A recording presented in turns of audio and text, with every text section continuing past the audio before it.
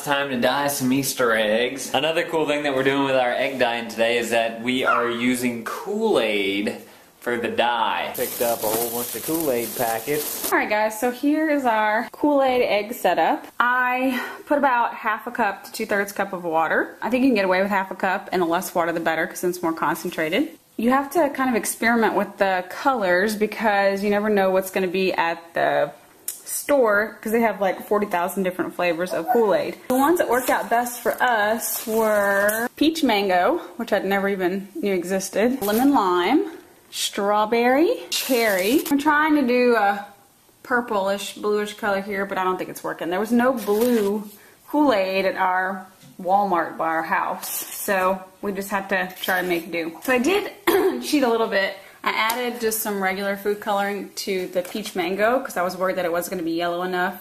And then what I did for this was I mixed fruit punch with a little bit of blue food coloring, hoping to get a purple. And I dumped this out and tried it over and over again multiple times, and I don't think it's going to come out exactly the way I want. It's super easy, and it doesn't require any vinegar because there's citric acid in Kool-Aid, which starts to kind of dissolve the shell and allows it to absorb colors. So these have been sitting for about 10 or 15 minutes, and we'll see how they came out. So here's peach mango.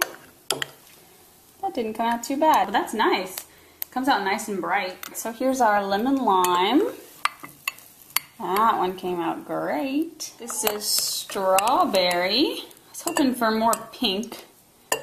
Came out kind of red.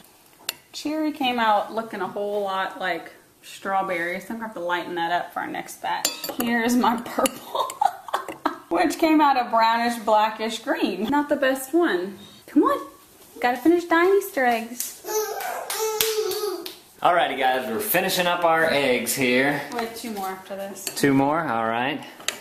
Peach mango, green. These green ones are coming out nice. Yeah, what flavor is that? Lemon lime. Lemon lime. I added yellow food coloring to this one because this is what it was last time. It didn't make much of a difference. Oh no, it sure didn't. Cherry.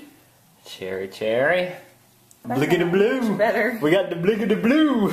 So we cheated and we resorted to all food coloring on that one. Oh, okay. Is that why there's only one? Yeah, but I'm gonna do another one right now. Even though we're not Kool-Aid drinkers, I have to tell you, this is the most delicious smelling egg dye that I've ever made. It smells so fruity and delicious. Yeah. Are you having fun dyeing your eggs? Did you show everybody your new shirt with the little bunnies on it? Oh yeah, what's this? What's that? That's not a duck. That's a bunny. So we got some eggs. Tell them where we're going next. Where does everybody go on the Saturday before Easter have to dye their eggs? You tell them. Oh, buddy. That means we have a big problem in our yard if the flea medicine can't hit. Wow, there's a big spider.